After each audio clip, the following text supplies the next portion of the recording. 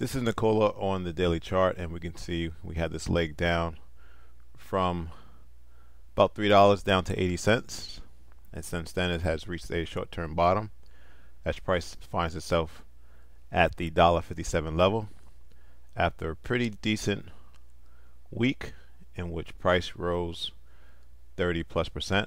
But why did price rise, and is this rise in price sustainable, as you do have price hovering just below the 200-day moving average? So before we continue with the analysis, let's look at this article.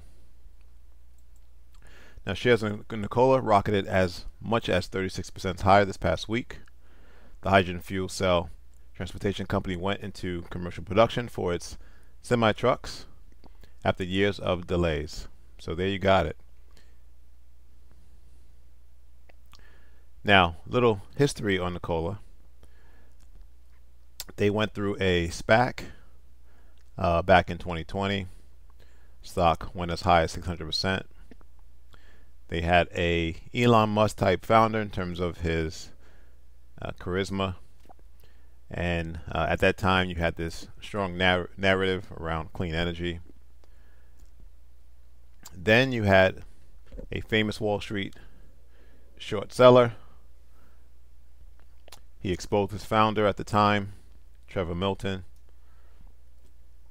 They had fake videos showing that the trucks were actually going down the hill when it was just gravity pulling the trucks down the hill. Shares of the stock collapsed, destroying the majority of capital that investors put into the stock.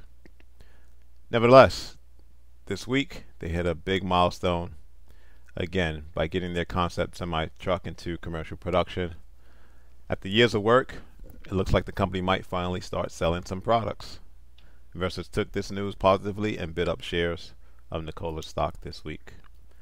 According to the company, it has received 223 orders for commercial customers wanting to buy these hydrogen fuel trucks. This is only a tiny fraction of the 4 million semi-trucks in the United States today, but you have to start from somewhere. So just say if they get 1% of that market, well, that would put Nikola definitely in business. Unlike most companies in the transportation space, Nikola is focused on not only making EV trucks but also hydrogen powered vehicles. It was already producing EVs for customers, but now has a second product line coming to the market. Problem is, they need capital. Why? Well, just 76 trucks were shipped to customers in the second quarter of this year. Produced revenue of $26 million for the period. However, gross profits came in at a negative $50 million. Operating losses came in at $285 million.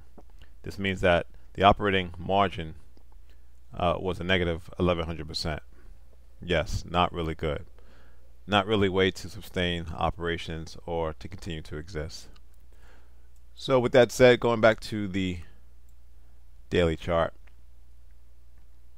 I think we're going to see price fade this rally.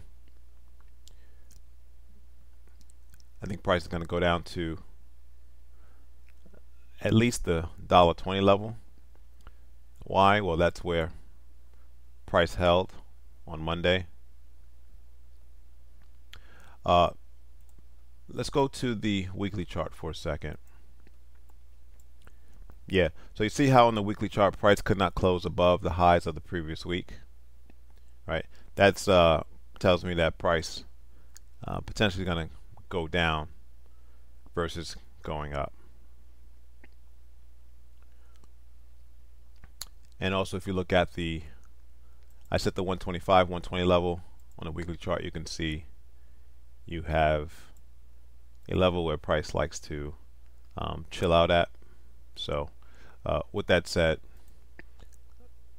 this week look for price to pull back to the origin of the move higher from last week. This will be an opportunity to take some off the table. I don't see price moving higher at this time. Thanks for watching. Subscribe. Please like the video.